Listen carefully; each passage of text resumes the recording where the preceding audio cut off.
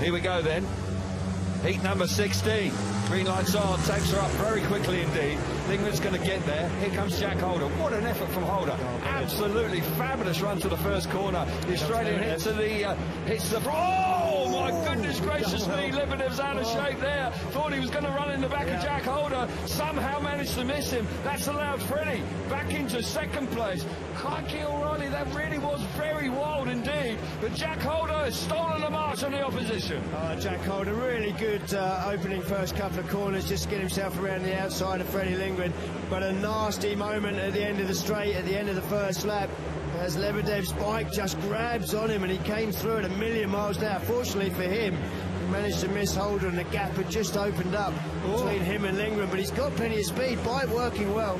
Here comes Lebedevs, got more speed than Freddie Lindgren. Lindgren elected to go wild. Jack Holder's comfortable out in front. Tell you what, Freddie Lindgren hasn't thrown the towel in here. One last blast round, turns 3 and 4 in the last lap. Holder wins comfortably, and I tell you what, good effort from Lebedevs, considering he very nearly T-boned Jack Holder at the end of the back straight opening lap. He has recovered brilliantly there to come through into second place to get the better of Freddie Lindgren. Dramatic stuff here in the Marion Rose Arena tonight. Can't take your eyes off of it. Breathtaking stuff. Jack Holder, the second winner of the night, 3 points for him. Lebedevs in second place, 2 points. Freddie Lindgren back in third, 1 for him. And Kim Nielsen, not a great night for him, failing to score there. Here's the position after everybody's had 4 outings. Cabrera leads the way on 11. Holder and Dudek on 10, then there's a gap to Kvek on 8. Freddie Lindgren now moving on to 8. Lambert on 7. Dan Bewley on 6. So is Leon Madsen. Look at those riders on 6 points. Vashlik, Smarslik, Madsen and Bewley. Big races to come, that's for sure.